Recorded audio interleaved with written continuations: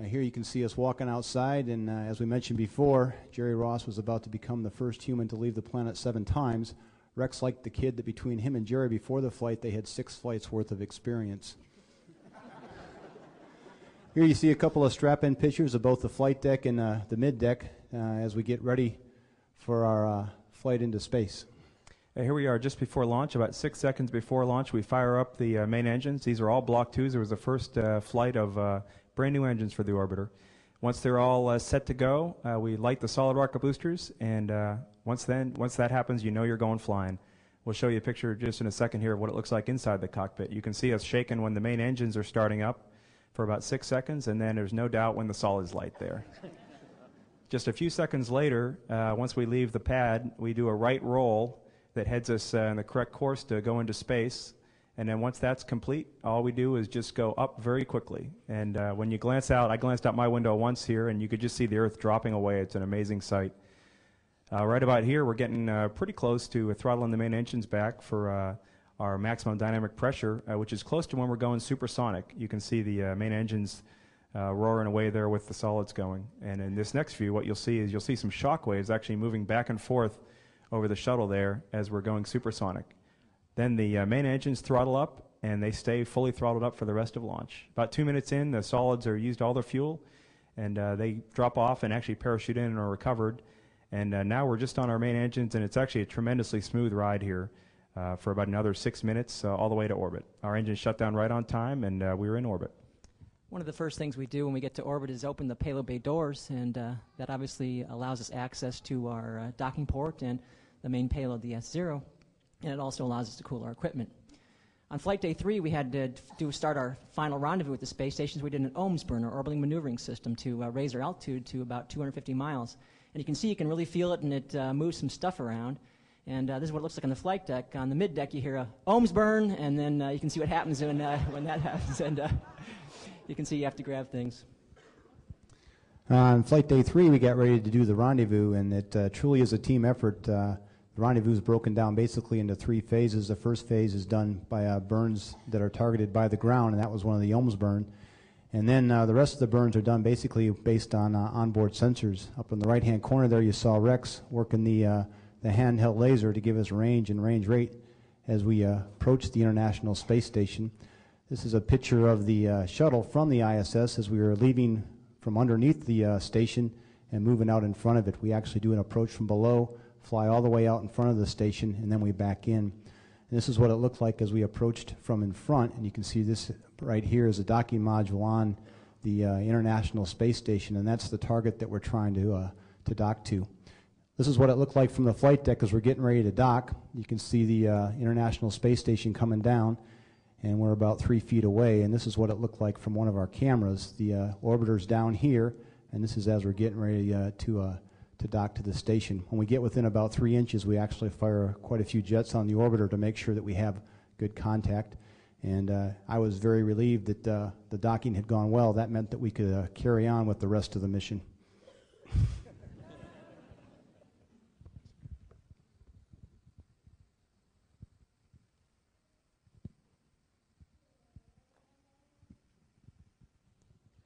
And at this point, later that same day, we were able to open the hatches, and there you see both of the commanders, Yuriona Franco of the expedition crew and Mike Bloomfield of our crew. And we were the first faces these guys had seen in 4 months, so we got quite a welcome when we all entered into the U.S. laboratory.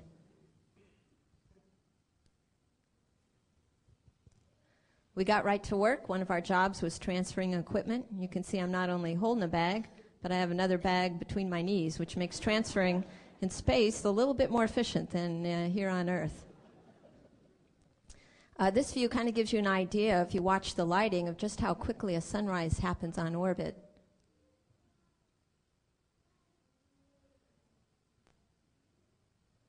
And now a view in full daylight. You can see the station arm pulling the S0 truss up out of the shuttle payload bay. And here we are at the robotic workstation as we're doing that maneuver. You can see the 5 monitors there that are showing us 5 different camera views. And we used a number of different cameras to monitor the progress of S0 as we moved it around. This one is from the shuttle's robot arm elbow camera. And we also used the shuttle payload bay cameras And this is one of the views that you're seeing here of S0 as we're moving it around and toward the install position. This view actually shows both robot arms, and you can see that the shuttle arm is in motion in this picture. Sometimes the camera view can be a little bit distracting. You're trying to monitor the arm in S0, but there's a beautiful view of the Red Sea and the Gulf of Aqaba and the Suez Canal and the Nile Delta behind it. And here we are moving S0 into the position where we're going to start the final install onto the zenith side of the laboratory. Over here on the right is the claw. The claw goes around the capture bar and provide the mechanical attachment. And this is the camera view we were using for the final alignment. We're trying to get these alignment bars right down the center of these V-guides right here. Dan Bursch was actually at the controls for that final install and did a great job. You can also see here at the robotics workstation a number of laptops, including one that shows us a bird's eye view of the station provided by the DUG program. As you've heard, we did 4 spacewalks during the flight, and we'd like to take you through what a typical spacewalk would be like. This is the space station's airlock. I'm opening the hatch on the first spacewalk, and if the children will watch, I'll wave to you right here. We wear some pretty neat hardware out there. It's a 300-pound spacesuit. It's kind of its own little spaceship. And as you heard before, we actually have cameras on our heads as we do the spacewalks. It gives the folks inside an opportunity to follow us and the folks on the ground. Sometimes what we do during a spacewalk is manually move something like that. And again, Carl, Dan, Steve, and Ellen were inside using 2 robotic arms to work with us. And we're basically over their heads just outside the space station wall right there. Sometimes we actually carry large objects. This is an example of Rex holding a 400-pound object that on the ground would be very difficult to move. But in space, you can see you can even take one hand off. And to your left, you have a nice view of the shuttle here. So he's moving this 400-pound object very easily and going to place it down on the United States lab. This is a view from inside the space shuttle, Jerry and Mike helping conduct the spacewalk. And basically at this point, Rex is right over their head outside that window. Sometimes when we attach things to the space station, we actually got to work together. A lot of times we were apart. This is a view from Rex's helmet camera towards me right there in the back, helping him attach something to the space station. Suits are very comfortable to work in, and we really enjoyed it. Sometimes we do tasks like simply connecting electrical connectors. So here I am making an electrical connection. The gloves are much like working in ski mittens, though, so it makes it a little bit harder than doing it as if you were using your bare hands. We also make mechanical connections sometimes, so this is one of the struts you've heard us talk about. It'll be attached to S0, and it not only requires some pushing, but also some special tools sometimes. And you'll see in the next view here a couple of those special tools. This is a power tool, much like you'd have in your home shop, except specially manufactured for use in zero gravity in a vacuum of space. And this is Lee attaching it to a torque multiplier that gives us 5 times multiplication factor to put the proper amount of load onto that bolt to properly attach it to the station. It's another great view of Lee as he was moving those keel fittings around to their stow location. Another one of his dismal times where he's out there having to watch the beautiful world go by. We also took parts of the outside of the laboratory off, and this is one of those MMOD shields that's being reinstalled by Steve and Rex after they'd rewired the connections for the station arm so that it will be able to operate off of the mobile transporter. As we told you, Steve Frick was the operator of the shuttle arm during the flight, and in particular on EVA 3, we used that arm to position Steve down there to do that rewiring of the panel you just saw. This is a helmet camera view from me on the last EVA, number 4. Great view of the underside of the station, in particular down towards the Russian components. Great view of the blackness of space and the curvature of the Earth there. And that light that you see in my left hand is something I'm getting ready to install onto the station. Now this view is showing you a wide view of me looking around and enjoying this ride on the end of the arm. And this is the view I was seeing out of my helmet-mounted camera. You can see the orbiter down here. You can see this beam over here that I'm going to take it off of the S0 and attach it back on the U.S. node.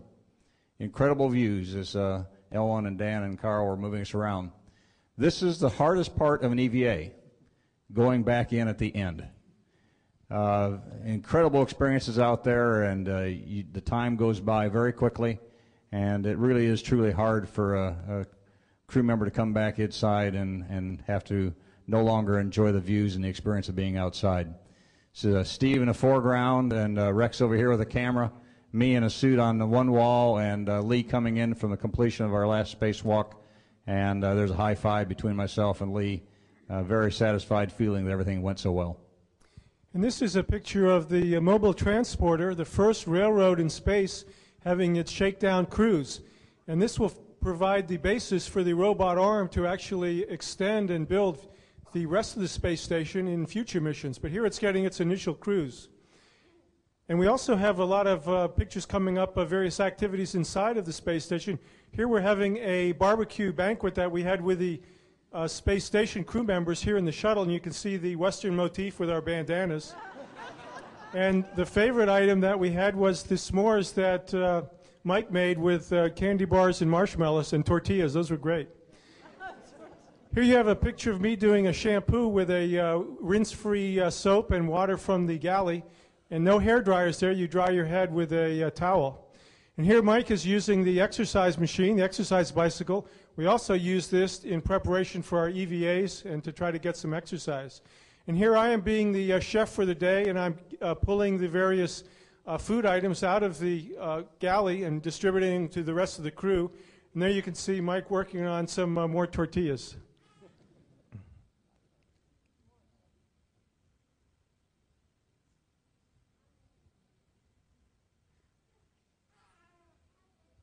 And finally, this is doing some housework. This is using a vacuum cleaner, and you'll see it looks kind of similar to what you'd have at home.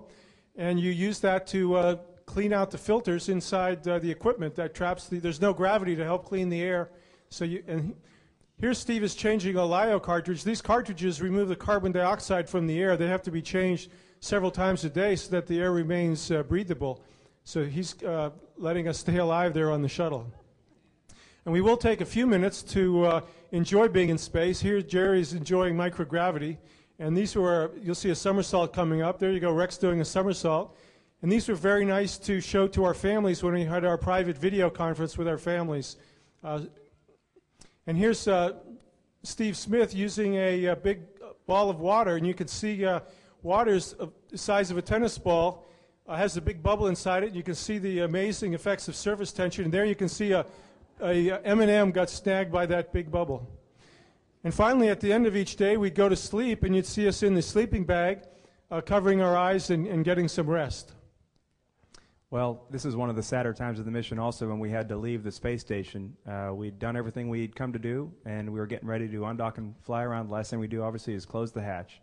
So we got the hatch closed, and then we sent everybody really to the flight deck, and we got ready to do the undock. On the flight deck, we had Mike and Ellen in the front handling all of the systems. I was in the back at the controls, and everyone else basically had a camera. And we all stayed real busy during the whole fly-around. We had a lot of steps to go through before we managed to undock, and we were just getting ready here. We were pretty close within just a couple of minutes of separating from the station. That panel there, I have the controls the jets of the shuttle. This is a view of the centerline camera that we use to maintain our alignment, and you can see right at the moment of separation we're starting to move away. And then here we have the view from inside the orbiter. This is really amazing because that part of the station that's moving away is only about 3 feet or so from our face looking out the window, so it really is an amazing sight to watch it slip away so close to you. We moved out in darkness and then got up to 450 feet and watched the sun come up. This is real-time view of the sun coming up on the station. We're looking from the orbiter and the sun's behind us, and as soon as the sun came up, we started to fly around. Once the sun does come up to where you can see it, though, it's blindingly bright in space, so we're all wearing sunglasses, but even with that, it was kind of hard to look that way. This was a nice view the station got for us of the space shuttle with an empty payload bay now that S0 was up on the space station. This is coming around the back side of the station. You can see S0 on the far side, and this is similar to the slide that we showed before the presentation. Flight deck got kind of crowded there, but everybody's working. You can see Rex there with the handheld laser. Steve is on the right and Jerry's on the left. Both have different cameras, and Mike just had to come up from the front to take a look since he has no windows up there that he can see the station with. And I was somewhere on the floor in that view. This was our last real view of the space station, right not long before the sun went down. You can see the S0 there and the beautiful golden arrays just before the sun went down, and then we separated. And eventually it was time to pack up and go home, so one of the first things we had to do was close the payload bay doors. And before we did that, we had cold soaked the orbiter the night before so that it stays at a cool, comfortable temperature when it's time to come home. And you'll see us in this next photo. We're kind of dressed appropriately because it is a little bit chilly there. We had some extra clothes on. And like any trip, you got to pack before you come home. And here's Lee and Ellen packing a printer, and Jerry getting some stuff ready to go, closing some panels. And one of the next things we had to do was get on our launch and entry suits. So we had to unstow those and help people get their suits on, which is a little more difficult in zero-G than it was down here on Earth. And this is Mike getting his suit on first, and Jerry and Steve are helping him out and trying to hold him down while he gets it on. And it works pretty good. And then we got Steve in his suit, and me and Steve there are helping him get his harness on. His harness attaches to his parachute. And then once you get all the harness and suit on, then you can strap them into their seats upstairs, and then we get our seats on. This is a view out the overhead window as we were re-entering the atmosphere, and you can see the red light, the plasma is coming off the tail of the orbiter as we recontact the atmosphere. The entry in many ways is even more dramatic than the launch into space. You got to take all that energy that you put into the orbiter and you got to take it all out, and it comes out in the form of heat. And we made a big right sweeping turn as we flew over KSC, and you'll see the coastline coming into view here in a minute. This is what it looked like out Steve's window as we aligned the orbiter up with the runway. It was a pretty neat feeling to roll out where the computers told you to do, and you look down there, and lo and behold, the runway's there right where it's supposed to be. We are coming down. You can see at an angle of about 20 degrees, and we'll hold that angle of 20 degrees descent angle until we get to about 2,000 feet. And then at 2,000 feet, we begin to pull the nose of the orbiter up to the horizon. And then as we pass through 300 feet, Steve pushes a couple of buttons on the forward part of the orbiter, and we get the gear coming down. It's always amazing to me, and I think it's a tribute to the technology, that we can start this whole process for landing half a world away. Literally, we start the burn someplace over Australia, and then as it turned out, for this landing, we were able to touch down within about 100 feet of the desired touchdown point. I think it's a real tribute to all the hard work that went into the mission. And then finally, we get the drag chute out, and that slows us down and lessens the load on the nose gear as we roll out at Kennedy Space Center. And we were quite happy to be home after 11 days in space and traveling about 4.5 million miles.